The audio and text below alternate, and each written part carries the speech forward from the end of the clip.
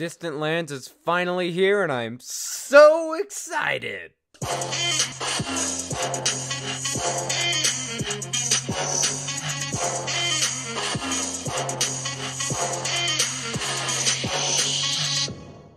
So I'm gonna keep this video fairly short because I'm not gonna do any spoilers, and I'm gonna let you guys figure it out for yourselves. You know, watch it, and then you'll know what happens. I don't want to tell you, don't want to ruin the surprise or anything like that.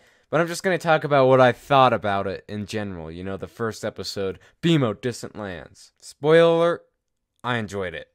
I like how I just said spoiler, and I said I wasn't gonna spoil anything. But I didn't spoil anything, so anyway, that was a joke. Haha, let's move on. Anyway, my dry sense of humor aside, this is good. This is some good stuff. For a reboot of Adventure Time, you know, what is it, 2 years later now? It's pretty good. I think partially it might just be good because we haven't really been able to see new Adventure Time in a while, and we're really just clamoring for it at this point, you know. Now that we know it's happening again, I don't know. I guess if I had to tell you one thing to just, like, watch out for, don't expect any new, like, lore kind of content, stuff like that. Just enjoy that there's more Adventure Time and enjoy BMO. He's a good character. Nice and wholesome.